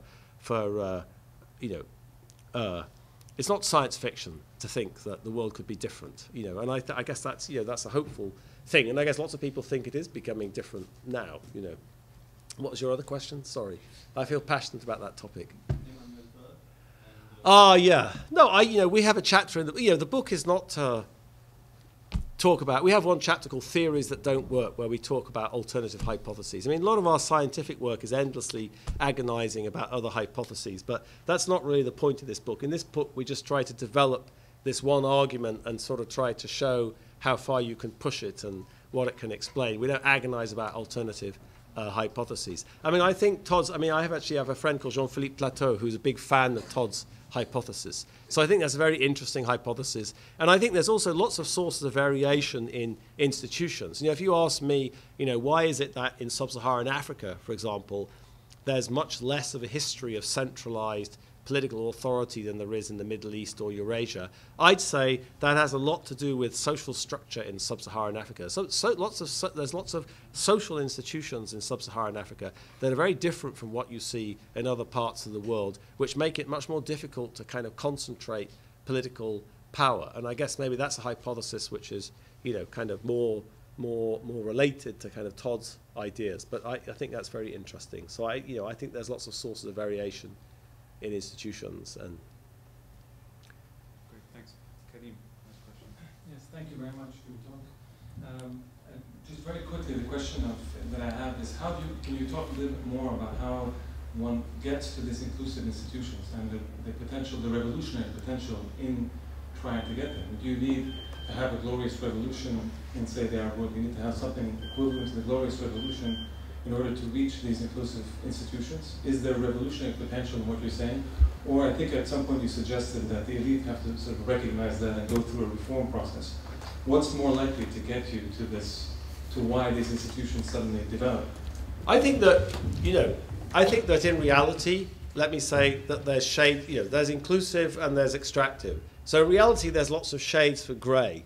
And so that means that in any one society, maybe there's lots of scope for kind of improving institutions. You know, so I could give you lots of examples at a more micro level of how particular changes in the economy or politics had led to, you know, more inclusive institutions in some small dimension. Okay, but I guess, you know, I would say that, you know, the big picture is that you know, if you're in a society which is fundamentally extractive, you know, let's say, you know, we're in North Korea, okay? And maybe there's lots of things that could happen in North Korea which would improve the inclusiveness of society and which the regime won't oppose because, oh yeah, we didn't think about that. Or, yeah, that can happen, that won't really fundamentally threaten our control of society.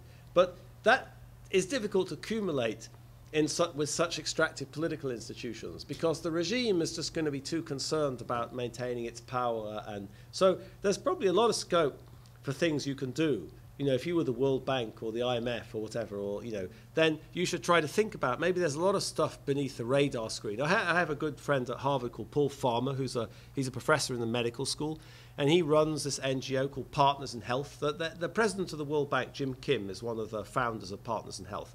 And they build hospitals in poor countries. And they have this sort of implicit political model, which is they build stuff under the radar screen. You know, so they build hospitals in Haiti or in Rwanda. And where is the main hospital they have in Haiti? Is that like in the capital city? Or, no, it's way up in the central plateau, in the middle of nowhere, in some little town called Mirabale.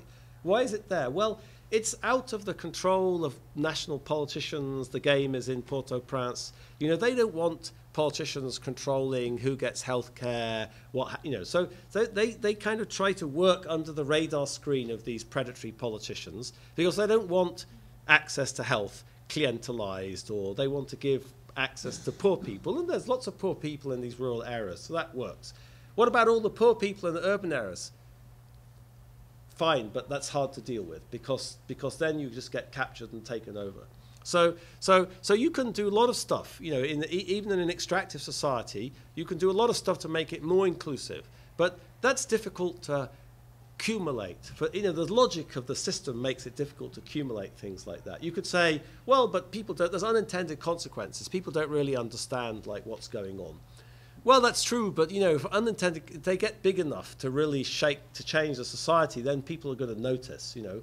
So I think that's why we kind of emphasize these larger conflicts, you know, that if you look historically at these transitions, it seems to be what Ahmed was saying, I didn't use this, I didn't talk about this language in the talk, but we use it in the book, this notion of a sort of critical juncture, which is a kind of hallowed language in political science and political sociology, but you know, something like creation of a colonial society, you know, or these glorious revolution or things like that. So I guess we emphasize these conflicts seem to be, if you look historically, these things seem to be really important in generating institutional transition. You know, think about the U.S. South. I mentioned the U.S. South earlier. You know, why is the U.S. South? It was very poor. As late as the 1940s, income per capita in the U.S. South was 40% of the average level in the U.S. Why is the U.S. South as rich as the average income per capita in the US today?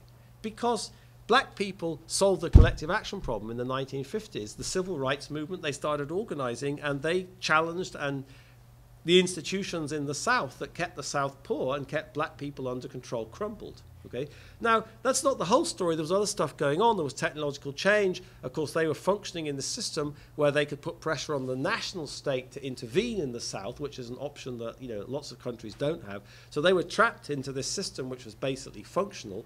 But that's still also it's a process of collectively mobilizing, you know, of like identifying your grievances and mobilizing, you know, creating an agenda and fighting. So I guess that's why we emphasize, you know, something like the Arab Spring. It seems to be, you know, you can just see yourself, like, look at the change that's gone on in Egypt, in Tunisia, and all sorts of places as a consequence of that. You know, it's too, you know, but then the question is, well, does that really lead to a different type of society? And I'm not sure I have more to say about that. I mean, this is, you know, this is kind of where we are. This is something we're working on kind of theoretically and more sort of generally empirically, just trying to study case studies so we can try to develop better, you know, a better kind of, you know, make more prediction, make tighter predictions in some sense. But, you know, like, when is it that this broad coalition emerges, for example? Well, you know, well, that's, I don't really have an explanation for that, you know. And what is it that keeps it together? I'm not sure how important it is to keep it together. You know, you could look at lots of examples, like in the Philippines in the 1980s. They had this thing called people's power. They had this dictator called Ferdinand Marcos. And again, you know, he bumped off, he assassinated a leading politician called Benigno Aquino. And actually, he'd just been on leave at Harvard. And he went back to the Philippines, and he was basically shot walking down the steps from the airplane. And that just killing that person. He was a very important politician and kind of fighter against the regime, and that created a big backlash in society. And like the killing of Rafik Hariri I did here, I guess, in 2005. Same thing. It created this huge kind of, it released this huge pent-up social animosity. People started demonstrating, organizing, and they forced out President Marcos. Okay, it was a very broad coalition. Everybody hated Marcos, but then the only thing that united them was the fact they hated Marcos. And Marcos left before they really had time to come up with an alternative agenda. So then what happened? Well, just like you know, the people who were most organized took over. Who were the most organized? They were the traditional oligarchs, political dynasties in the Philippines who'd been running the country before Marcos became dictator. In fact, when Marcos declared martial law in 1972, he justified it by saying, we have to break the control of these oligarchs and elites and political dynasties on Philippine society. But when he left, they took over again because they hid and, you know, they went into exile. Well, as soon as he left, they took over again because they had the most organized. They were organized. They had control. They had, you know, they had local organization. They had machines. They reactivated their political machines. So they were the most organized. So then you didn't really have a broad coalition because the thing unraveled and it went back to a kind of status quo ante of Philippine politics before 1972.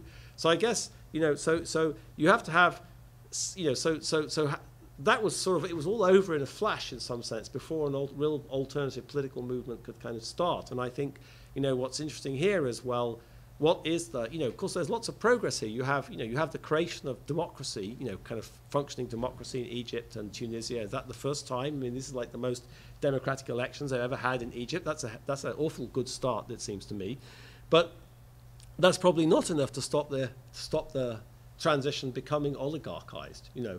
If the Muslim Brotherhood, what sort of state do the Muslim Brotherhood want? Do they want a different type of patrimonial state with them handing out the contracts or the jobs or the favors? Or, you know, that's a much bigger coalition, of course, than underpinned the Mubarak state. But it's still, it's still a relatively extractive coalition, I would guess. It's not going to be based on the kind of type of programmatic politics or universal principles that you really need to have in an inclusive society. But I don't know enough about, the aims of the Muslim Brotherhood or what their objective is, so I wouldn't want to speak about that. I just think, from a kind of abstract point of view, what you'd be interested in understanding is whether there's going ahead, there's really a process of trying to incorporate, a very broad cross-section of society. I mean, I would say if you think about this rewriting of the Constitution, that's not a good sign. The fact that everybody except the Muslim Brotherhood basically bailed out and said, we don't like this process, and then they got to write the Constitution. This is not a very inclusive process, right? So that's I'd say that's a bad sign. But politics is a messy business. So everybody, I was saying, everyone wants to be a monopolist. It's not about good guys and bad guys. It's about rational actors with their different programs and interests, and you need to, if you read that's true in the United States. I don't know if anyone's ever read the Federalist Papers, but James Madison in the Federalist Papers talks about, government is we're not angels. It's not a society of angels. You need to have a balance of power. You need to let ambition check ambition. You need to set up a set of institutions which this is good for society. It's not really, nobody really wants it, but you just have to let you have to distribute power broadly. I mean, it's kind of inclusive, and so that's what you have to try to struggle for. But that's difficult because any one group wants to kind of set itself up, and so this is I don't know what will be the outcome of this process in any of these countries. I can't predict that. I just Just for conditions of Africa, it was organized by the Dutch without a relay station to Indonesia and the Dutch Indian company. British and then the Africa actually was organized by the Dutch, not by the British. Yeah, that's true. Yes, but I mean, what's that? Sorry, the.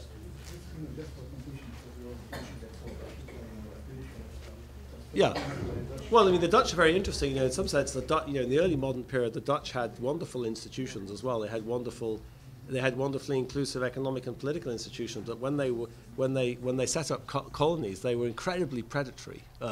So, in the East Indies and elsewhere. So, yeah, I mean, I was just saying that the organization of apartheid, the formalization of apartheid, takes place after it became an English protectorate in some sense.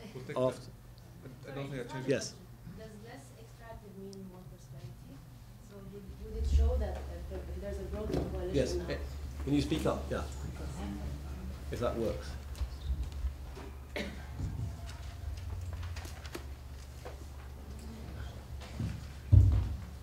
Okay, so the new coalition in Egypt, for example, with a bigger coalition, more broad, yes. Does that translate into more prosperity as opposed to just more extractive government? I think it probably will, in the sense that, South Africa was much richer than Zimbabwe, because in South Africa the whites were 20% of the population, and in Zimbabwe they were 5% of the population. But I guess that, having a sort of clientelistic, patrimonial state benefiting the coalition of the Muslim Brothers is better than having one that benefits Mubarak's. Away from the extractive towards inclusive would translate into prosperity in a way of growth. Yes, I think that will be good, but it won't generate enormous economic success. It will generate improvement relative to the previous regime because the coalition involved is broader, but it won't lead to a very different type of society. But that being said, I could say, if I was going to play the devil's advocate, I would say that at least, I'm not a scholar of Islam, but I would say, that the Muslim Brotherhood, like them or not, Islam is a set of principles. There's law, there's Sharia. It's not sort of some free-for-all, clientelistic, personalized, do whatever the hell you like. There's principles. They will apply principles. You may not agree with the principles, but just having principles is a good thing. That actually limits the extent to which you can be patrimonial.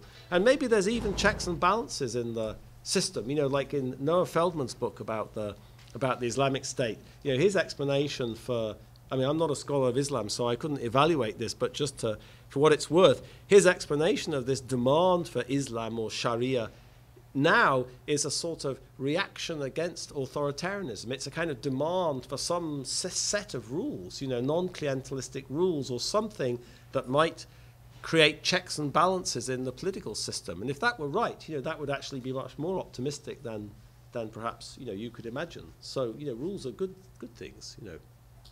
Oh, great. Jim, thank you okay. so much.